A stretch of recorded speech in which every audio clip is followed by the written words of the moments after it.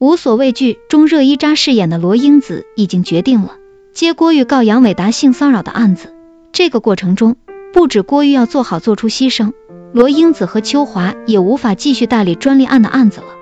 可以说郭玉的剧情已经是这部剧播放到现在剧情最长的一个案子了。毕竟是和性骚扰有关的案子，这个故事是很有话题性的。因为要告的是杨伟达，所以说罗英子和秋华在律所合伙人会议上提及了这件事。毕竟这个案子可能会给律所带来一些影响，但最后律所总体的态度是不支持不反对。如果说罗英子和秋华代理郭玉的案子给律所造成了不可估量的损失，那么不用想，两人肯定会被开除。所以说无所畏惧中罗英子和秋华代理郭玉的案子是要做好付出很大牺牲的准备的。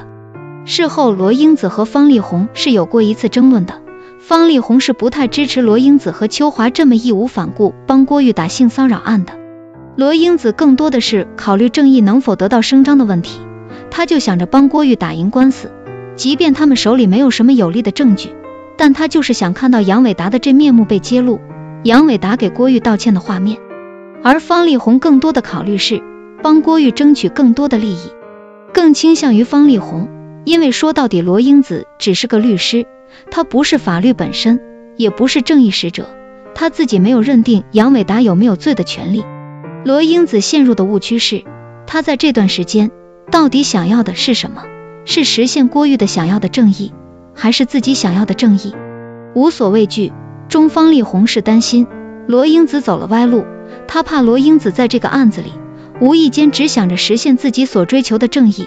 而和郭玉的诉求产生误差，那么最后不仅会害了郭玉，还会害了自己。热依扎饰演的罗英子把事情想得简单了些，单纯的以为郭玉是真的可以毫无顾忌的打这场官司。但看后面的剧情，这件事在网上引发讨论后，郭玉被记者骚扰，自己和家人的信息被揭露在网上，他就慌了。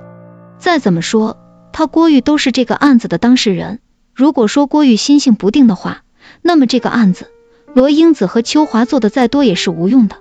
方丽虹的意思是希望罗英子去确定郭玉的真实想法，而不是罗英子用自己的想法代替了郭玉的想法，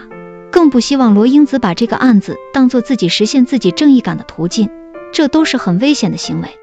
告杨伟达性骚扰的案子该怎么打，罗英子不可以替郭玉去做决定，因为郭玉又不是打完这个官司就不活了。如果说罗英子过于明确引导郭玉去做一些事情，那么这场官司打完之后，任何和罗英子引导有关而导致的恶果，郭玉都不可避免地算到罗英子的头上。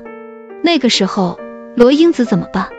所以说方丽虹没错，罗英子必须要时刻提醒自己，自己只是律师，她要掌握好和郭玉相处的距离感。梅老师也是来找过罗英子，告诉罗英子要对当事人保持必要的警惕，否则会吃亏的。